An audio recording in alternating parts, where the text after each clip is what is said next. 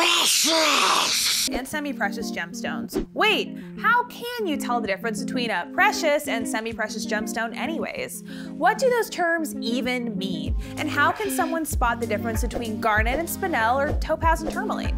I'll teach you how to identify a gemstone in Mordor. Okay, that's the last of the Lord of the Rings puns for today. Let's get this out of the way. Traditionally, the precious gemstones are diamond, emerald, ruby, and sapphire. Semi-precious gemstones are everything else. Is it just me, or does this classification seem pretty arbitrary?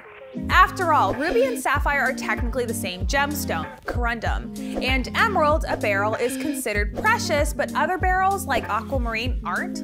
It gets even more dicey when you look at opal. Opal that exhibits play of color is called precious opal, but it's not considered a precious gemstone. What is going on here? No two gems are the same, and since the days of the ancients, humans have done our best to classify and categorize them. The precious and semi-precious distinction goes back to the ancient Greeks. But instead of blindly following tradition, let's evaluate gems based on their own merits. After all, isn't the world's finest sunstone more precious than a low-grade Big Four gem? There's no universal system for determining the value of a gemstone, precious or otherwise. From a seller's point of view, gemstones' price and value will generally be decided by color, rarity, and clarity. They also look for defects in the stone, its overall quality, and of course, its beauty. Many gemstone buyers still adhere to the 4 C's when on the hunt for a good deal. They note a gem's cut, color, clarity, and carat weight. But what if you're not out to buy a gem? Maybe you tripped over a pirate's treasure chest in your day-to-day adventures. Is there any way you can identify which gems are which without the help of a professional like me? Before you start, the first thing to do is clean your stone with a soft gem cloth. This will remove dirt, dust, fingerprints, oils, lint, and fairy droppings from your stone so you can get a proper look at it. And once the gem is clean, hold your stone with tweezers.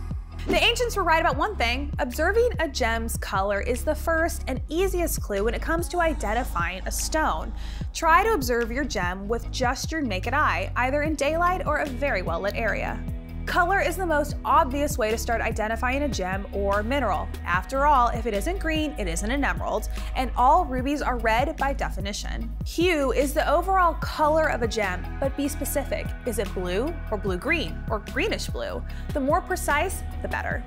If the stone appears black and you suspect it might actually be a dark red, green, or blue, you can shine a light through it to search for hard-to-see colors. Now you have to decide if your stone is transparent, translucent, or opaque. Jade would be a translucent gem, and onyx is opaque. For transparent gems, let's look to see if there's fire or dispersion.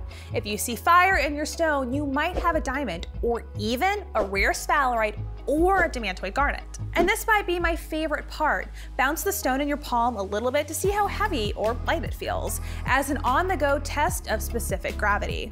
The next steps involve the light and the loupe. We're going to take a quick peek at optical phenomena and luster.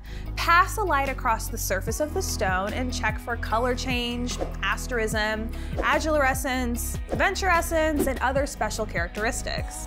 The light will also help you assess the gem's luster, which is how much light is reflected from the surface.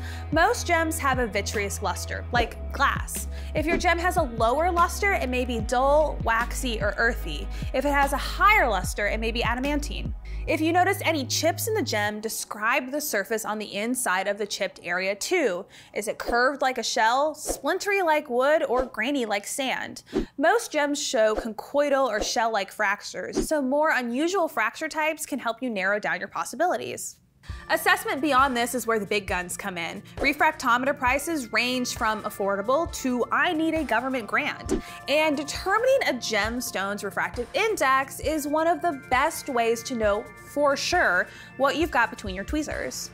I try not to editorialize in these videos. As much as I love my own opinions, the facts are the facts. But I think there's one very important question you should ask yourself when you're identifying and assessing gemstones. It's a toughie. The question, that is, do I think this specimen is beautiful or interesting? Hopefully the answer will be yes. Give me your best Lord of the Ring puns and jokes in the comments, and don't forget to like and subscribe. For more information on the topics we discussed today, check out the links below. Thanks for watching.